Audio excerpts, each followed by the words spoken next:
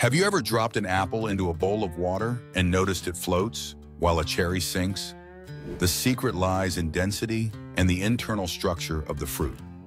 Density is the amount of mass packed into a given volume. Water has a density of about 1 gram per cubic centimeter.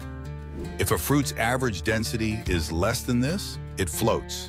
If it's more, it sinks. Many fruits, like apples and watermelons, have tiny air pockets trapped within their flesh. These small pockets lower the overall density of the fruit, helping it stay buoyant. Bananas and oranges with the peel on also float for this reason.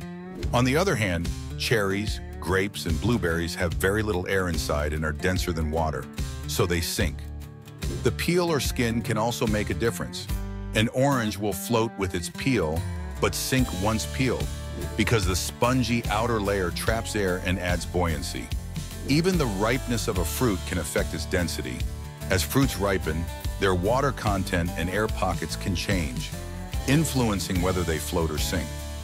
Next time you're in the kitchen, try dropping different fruits into water and observe which ones float or sink. It's a simple and fun way to see science in action and understand the fascinating properties of everyday objects.